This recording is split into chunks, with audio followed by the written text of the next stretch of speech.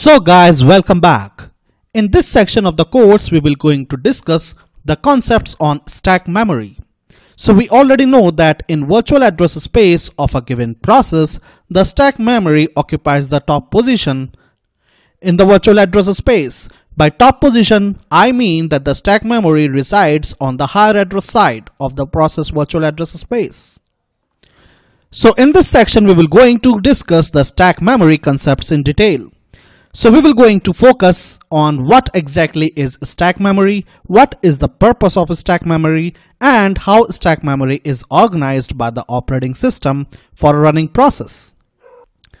So going forward, region of memory in process virtual address space where data is added or removed in last in first out manner is the stack memory.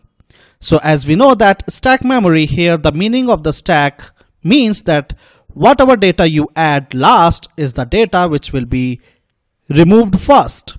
So stack memory works on the concept of stack. So stack memory is basically a stack data structure.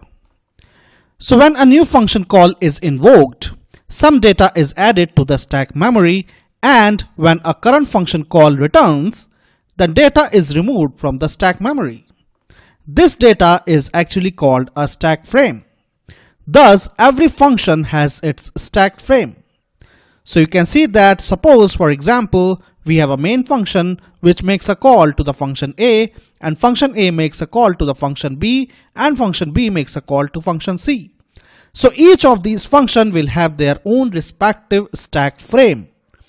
So suppose when the function A invokes the function B, then the stack frame of function B will be pushed into the stack memory. And when the function B executes and it further invokes the function C, then the stack frame of the function C is pushed into the stack. So any data which is stored in the stack memory is said to be reside on the stack. So every process has its own fixed configurable stack memory. So note that the maximum amount of stack memory that is available for a given process is actually fixed. It neither grows nor it shrinks. And it is configurable. Configurable means that you can change the operating system parameters and configure the maximum amount of stack memory on the system.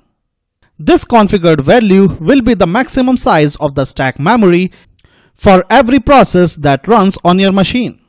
When process terminates, stack memory is reclaimed back by the operating system. So I will share the command with you using which you can actually check on your system the maximum amount of stack memory for a process available on your system. So for the function f to execute, its stack frame should be set up first on the stack memory, right? And setting up the stack frame of a function is a joint effort of the caller and the callee. Now what is caller? Suppose function f1 invokes function f2, then f1 function is called caller and f2 function is called callee, right? So when function f1 invokes function f2, it is the caller's and the callee's responsibility to set up the stack frame for the function f2 on the stack memory. Unless the stack frame is rightly set up on the stack memory, function f2 cannot commence its execution. So you can see in this example, we have a main function which invokes function A invokes function B, and function B invokes function C.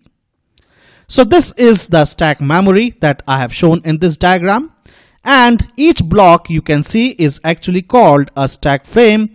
The other name of the stack frame is the activation record. So every function has its own stack frame, and that stack frame needs to be pushed into the stack memory for the function to execute. So you can see that the stack frame are pushed into the stack from higher address towards lower address. That is, stack frame of the most recent function which has been invoked lies at the bottom of the stack memory. And suppose function C completes its execution and returns. So its stack frame will be removed from the stack memory. So whenever a function returns, its stack frame is popped out of the stack memory. Because stack memory is a stack, therefore we will use the terms which is associated with the stack operation. So adding the data to the stack memory means that pushing the data in the stack. And removing the data from the stack memory means popping out the data. So stack frames are pushed into the stack when function invocation is done, and when the function returns, then the stack frame is popped out of the stack.